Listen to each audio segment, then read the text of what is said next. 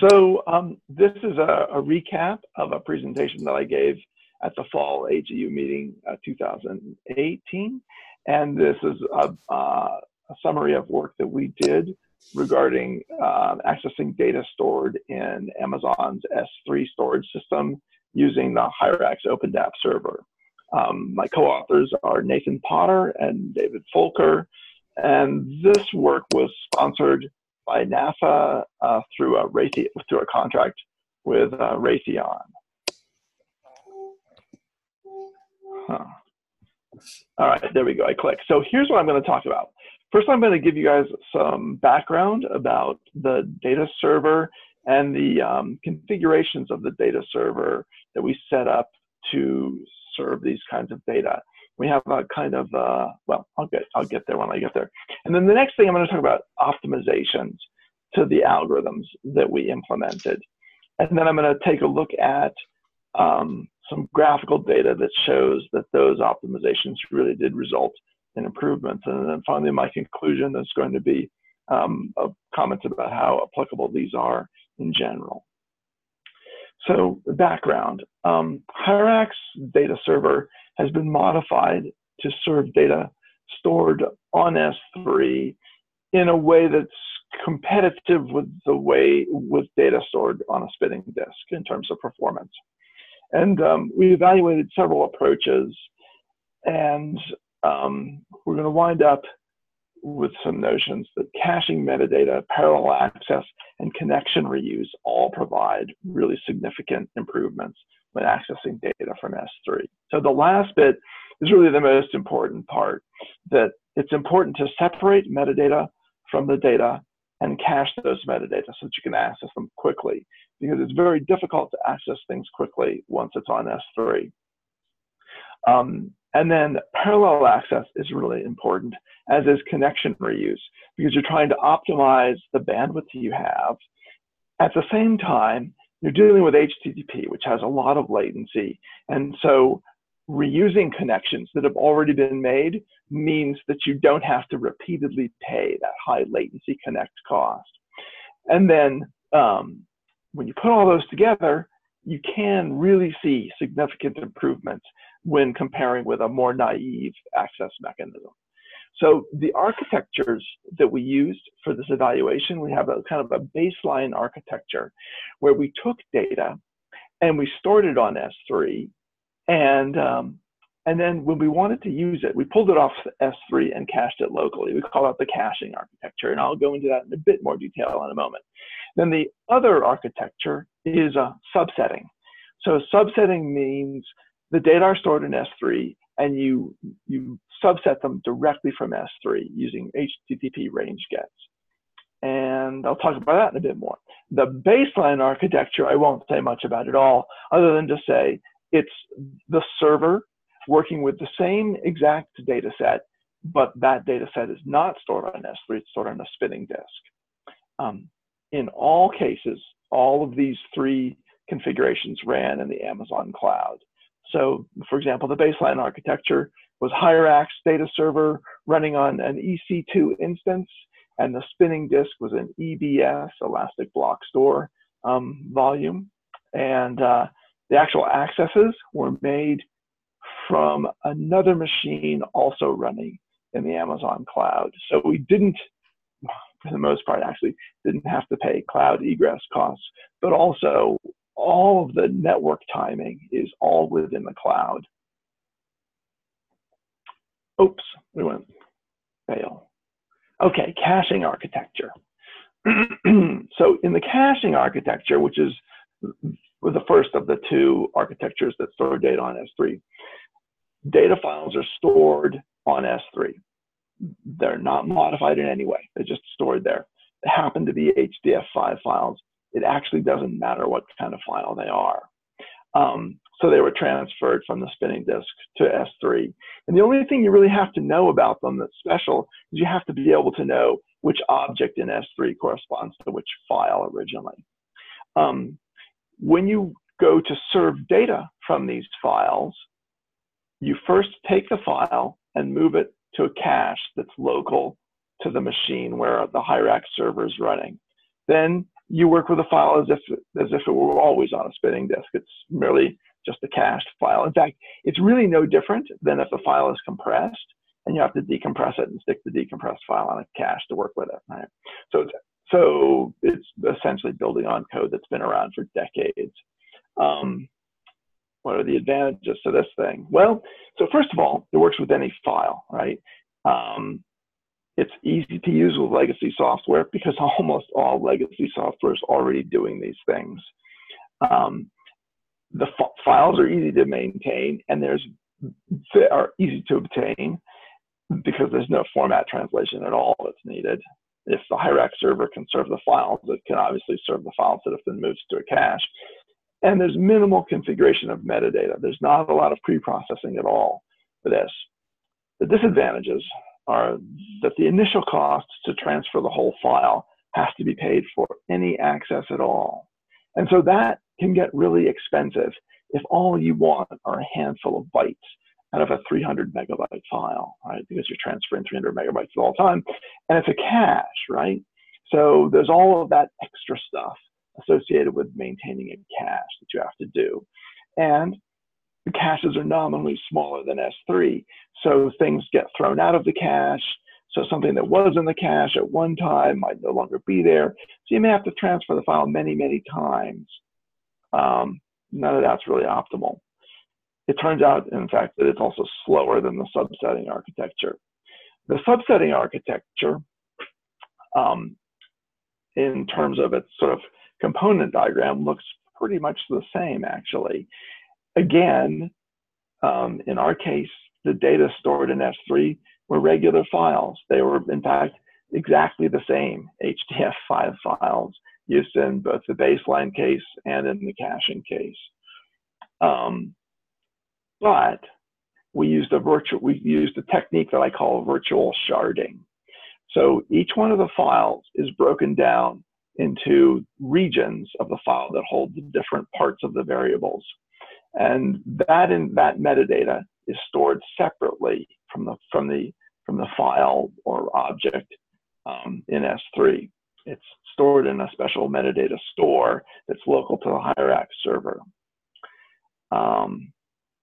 What happens is that as we decide, okay, we need these 5 variables from this HDF5 file that contains maybe 800 or 1,000 variables, we can simply go in and using range gets, we can extract just the data for just those 5 variables.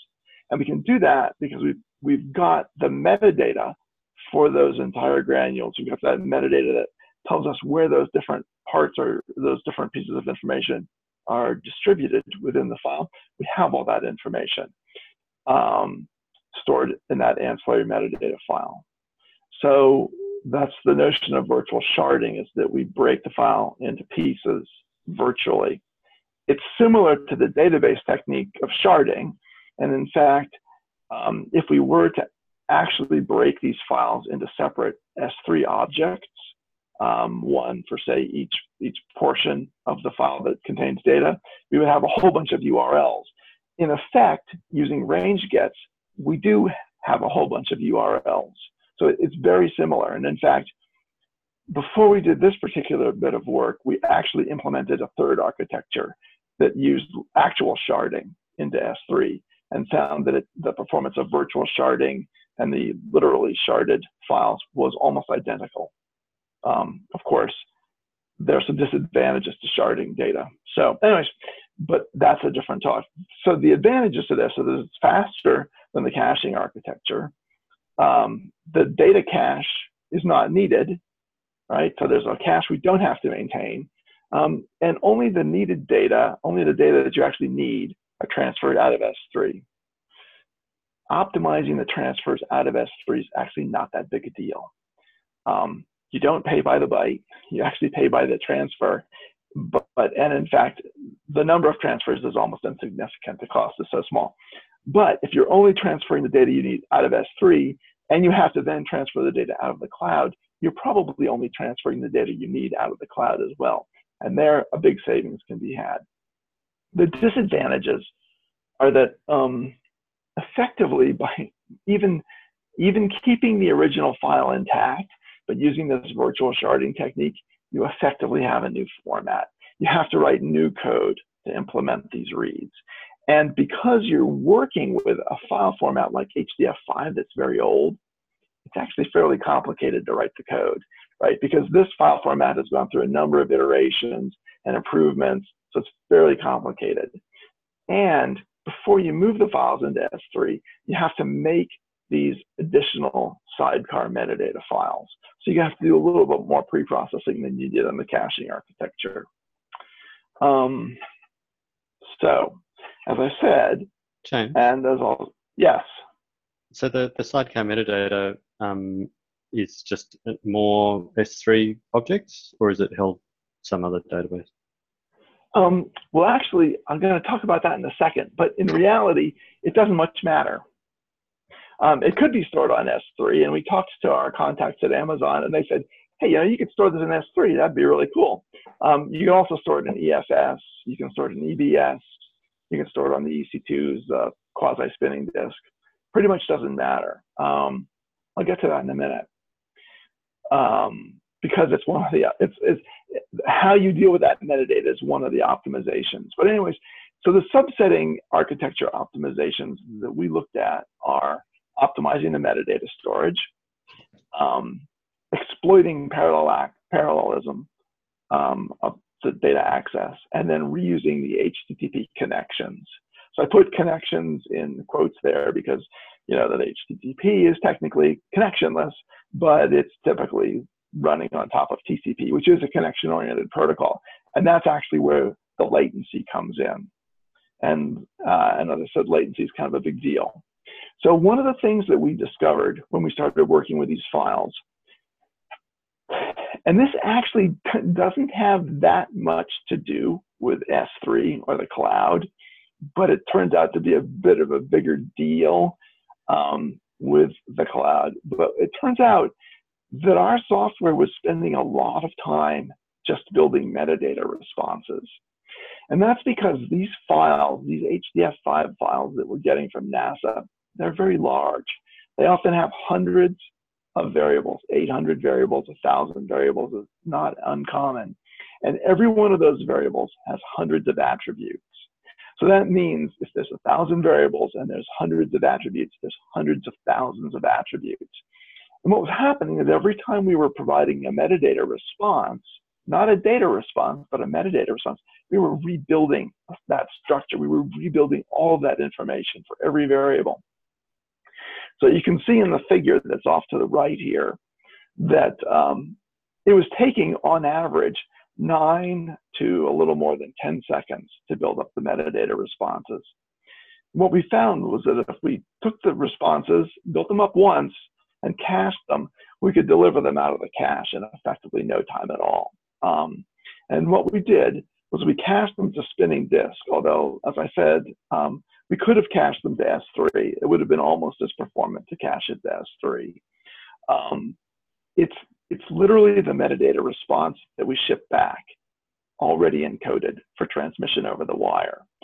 What it has in it, in addition to the regular OPeNDAP metadata, are the offsets and sizes of the locations of the data for the particular variables. So we took the regular OPeNDAP metadata responses and we augmented them with this additional metadata so that our server could make use of this as well.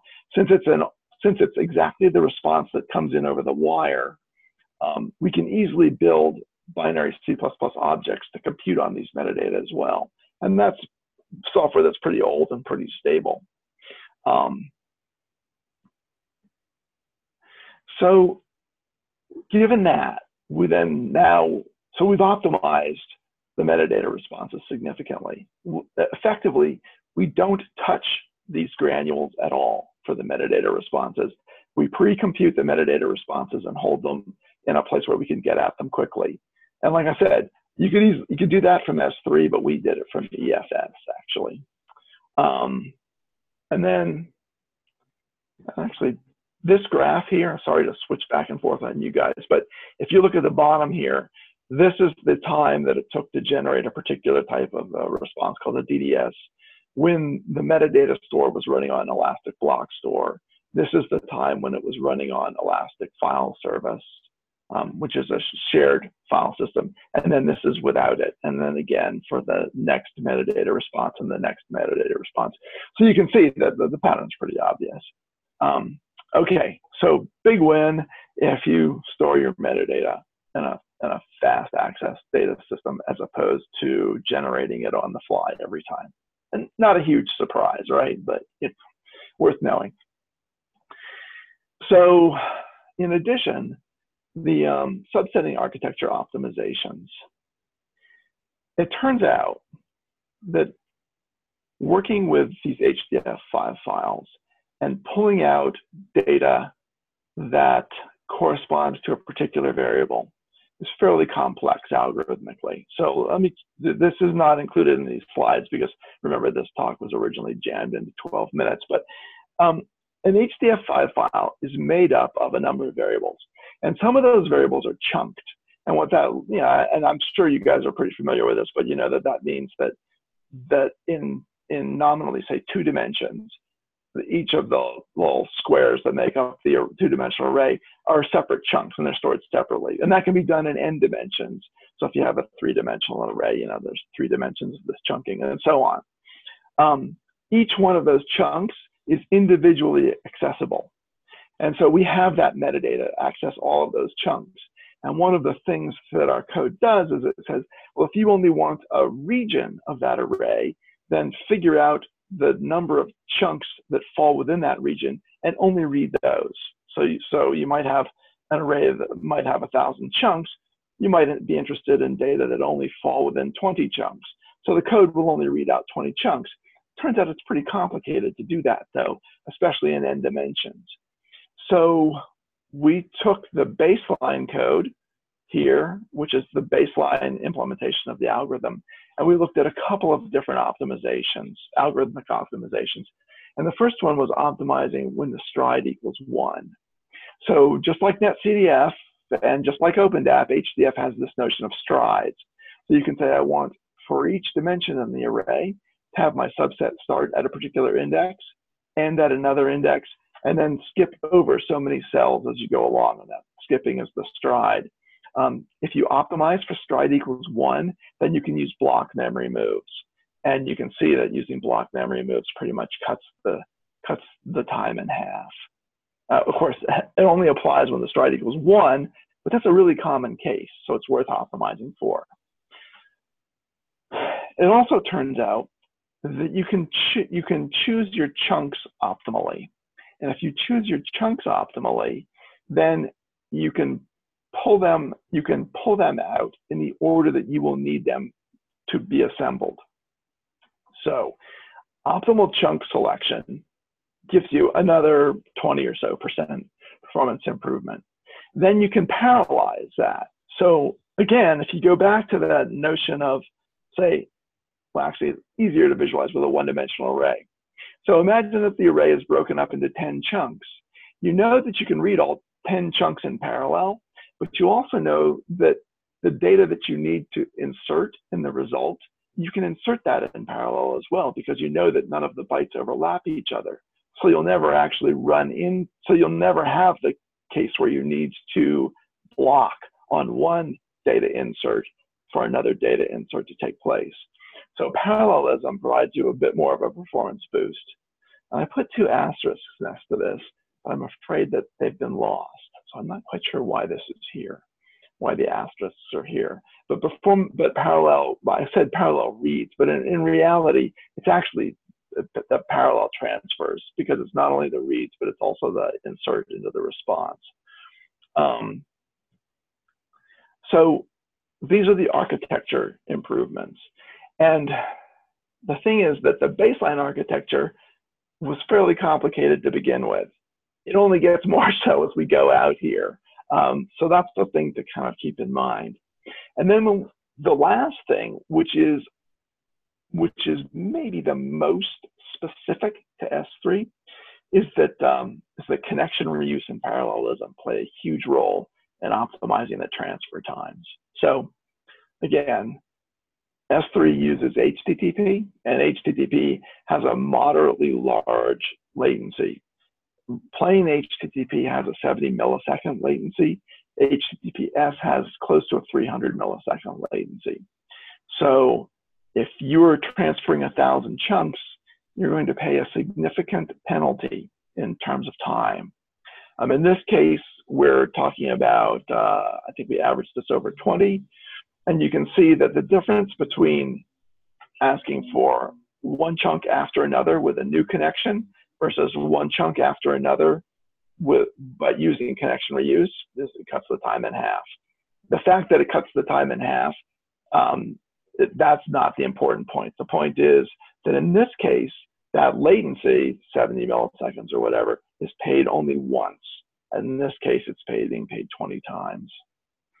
It's interesting that if you do parallel transfers, but you don't have connection reuse, if you make a new connection every time, it turns out that it's about the same as the serial time with connection reuse.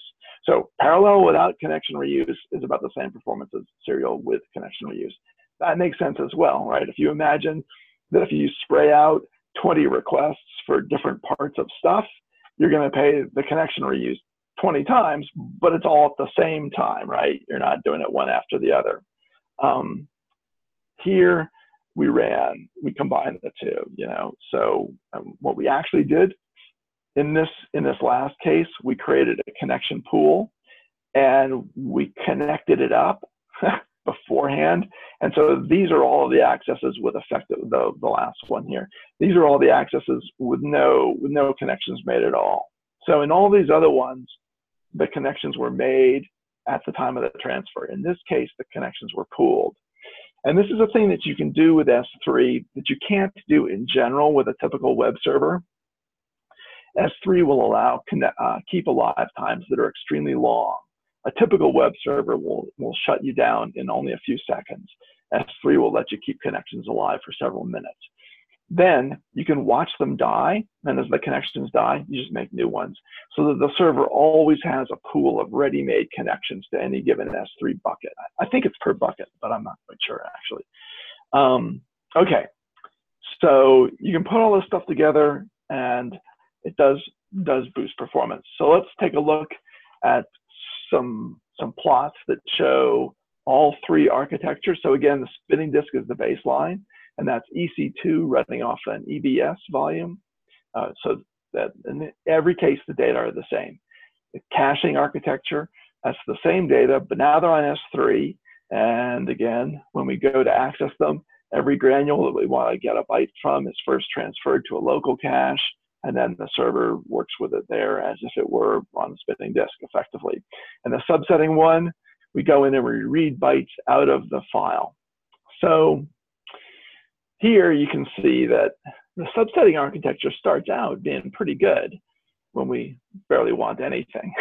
But somewhere around 40, it stops being as good as the caching architecture. And that's pretty dispiriting, actually. When we first did this a couple of years ago, I was like, oh man, that's awful. But these are big files. So there's 1,000 variables. So the fact that, you know, if you want to just get 60 variables out of a 1,000 variable file, it's easy to just transfer the whole file over. That's not so good.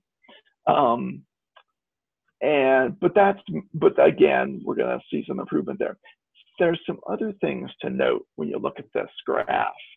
And one of the things you see is that there's a really high variability in all these access times. The standard deviation is just crazy. And you know what's weird is that, so the blue and the yellow, that's working with S3. And these big spikes you see are S3 just doing weird things. And I don't really understand it, to tell you the truth, other than they say that expect a high variability. But look at this green. This is an EC2 instance talking to an EBS volume. And every once in a while, it just decides to take twice as long. What's up with that? I don't know. I don't really know. And if you guys have any clues about this, that'd be great. We plan on talking to our Amazon contacts about this, because one of the ways that you can improve the performance is obviously to get rid of these standard deviations. I mean, if we can get more predictable performance, then we can, oops, fail, sorry about that. If we can get rid of these standard deviations and get more predictable performance, then we can tailor more directly, various optimizations. But anyways, when we make the optimizations that I've talked about previously in this talk, what happens is the subsetting architecture falls much more in line with the other two. And overall, its average transfer times drop below the caching one. Now, if you've got a sharp eye, one thing you notice is that it looks like those two lines actually converge. And they do converge. They converge way out around 10,000 variables. So for any of the files that we're working with, the subsetting architecture is faster. And it's faster, by a non-trivial amount. I mean, it's a couple seconds. It's like 5 seconds faster. It also does take a non-trivial amount of time to get these like 60 variables or so, or 100 variables. It takes 5 or 10 seconds to get that kind of data out of the server at this point. There's still another thing worth noting, and that's that in this graph, you notice that the standard deviations are much smaller. And that's this material these data were collected on October 10th, and we used an M4 XL. The previous graph's data was collected on June 16th, and I don't know what architecture was used, but I think it was not an M4 XL. I think it was actually a machine with more processors, but I'm not 100% sure about that. I can't really explain all of the variant differences here. I think we really need to talk to our folks, to the contact points at Amazon, to learn a bit more about this variability. You notice that this graph also shows the same sort of wild variability, even in the spinning disk thing. I mean, you would think that it would be that all of these bars would be almost exactly the same, but they're not. And this, remember, is transferring data all within the Amazon cloud. So there is definitely more to learn here. So here's some conclusions. So optimizing for S3 can provide a large enough performance difference to affect algorithm selection. The complexity of some of these things, like using parallelism and queuing up things and whatnot, is not really trivial. So it would benefit users if they're packaged in a way that they can easily make use of, like a web API, for example. And this is a kind of an interesting thing, but so we were working with HDF5 files. So the Pangeo project has been working a lot with ZAR. And if you look at ZAR, I was just talking with Rich Signell about this the other day. If you look at ZAR, its actual internal structure is very similar to the HDF chunked array structure. In fact, it uses the exact same compression algorithm, which is LZW with byte shuffling. I have this sneaking suspicion that if you apply the kinds of techniques that we used here, the HDF5 files, you might see a similar kind of performance as you see with ZAR files. So, but anyways, that's the end. Again, Raytheon sponsored this, and there's a gang of folks that were involved in that work. Thanks.